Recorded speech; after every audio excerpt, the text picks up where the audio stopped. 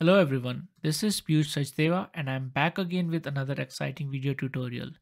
This is the 7th video in the series of Jenkins tutorial for beginners. So if you are new to Jenkins, I would recommend you to check the complete playlist. Links are in the description section below and in the title bar. In this video, we'll be looking into Jenkins MultiBranch Pipeline. Please make sure you watch the previous video related to Jenkins Pipeline. That is a prerequisite for this one.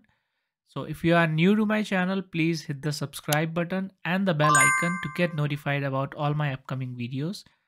Without further ado, let's get started.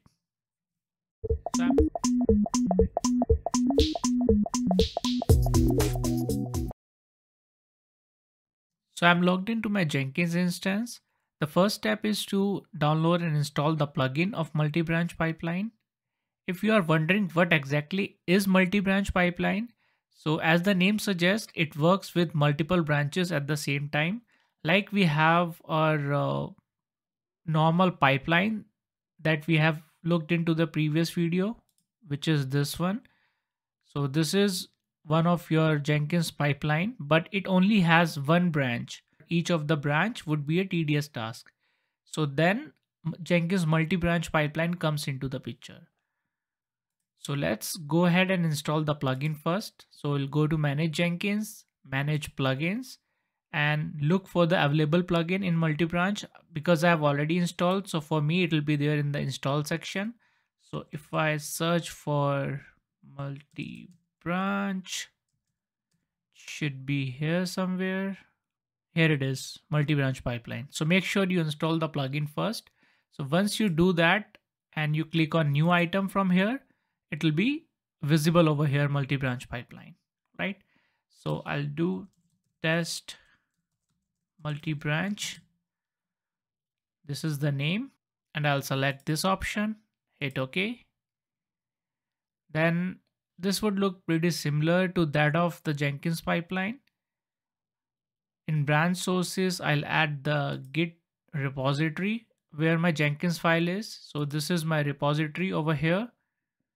Okay, and this repository has two branches, develop and master. Main branch is the default one and doesn't have much details. So I'll skip that one. We have two branches for this, develop and master. The idea is to deploy the code in development environment from develop branch, and master branch will be used to deploy in the production environment. I'll copy the repository URL from here, the SSH URL. Copy it, I'll paste it over here in the project repository. I'll choose the credentials and basically it will discover the branches. This is the default behavior. So you can leave this as it is and rest all the things you can leave as it is. Make sure your Jenkins file name is the same, or you can customize the script path and the file name as well. And I'll just keep rest of the options as default, hit apply and save. Once I do that and click over here, scan multi-branch pipeline now, it will scan all the branches that are there in that repository.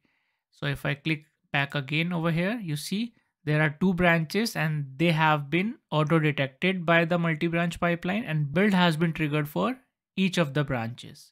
So if I go back to my Jenkins file once again. So this is the same file that I have used in my previous videos. So make sure you watch the Jenkins pipeline video, as that one is the prerequisite for this video. I have told this before as well. And in that particular video, I've explained each and everything about this Jenkins file. Over here, we just made a simple change. In the deploy dev section, we added a condition which says when branch is developed, then perform these actions. When branch is master, then perform these actions. This is basically just to tell the pipeline that if the branch is developed, you deploy the code in your dev server. If the branch is master, you deploy the code in your prod server. If we go back, so builds are still running. So let's wait for a few minutes. I'll just pause the video and then we'll come back and see more details on this.